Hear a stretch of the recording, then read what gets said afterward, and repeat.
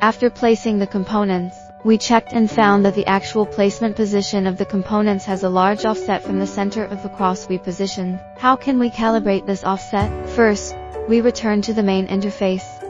Enter System Set and enter the password 123456. To turn on the up view camera. This is the first step. The sequence of operations is very important.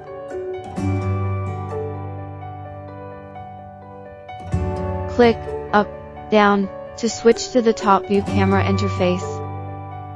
Then place the calibration board. And move the calibration board slowly by hand, so that the cross in the screen is aligned well with the center of the small hole of the calibration board. After alignment, make sure that the calibration board cannot move. Then click up, down to switch to the down view interface. Move the cross with the arrow keys to align the center of the small hole in the calibration board.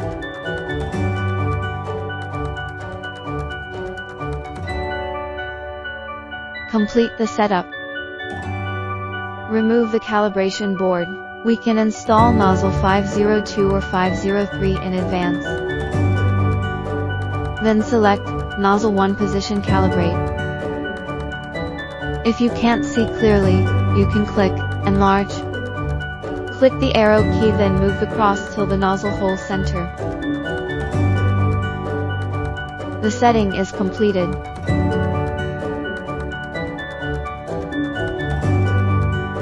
Head 2 is the same operation. Run the file to check the calibration effect.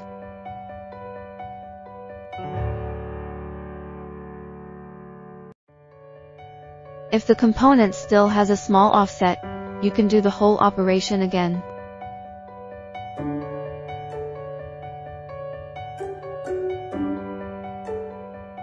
Thanks for watching.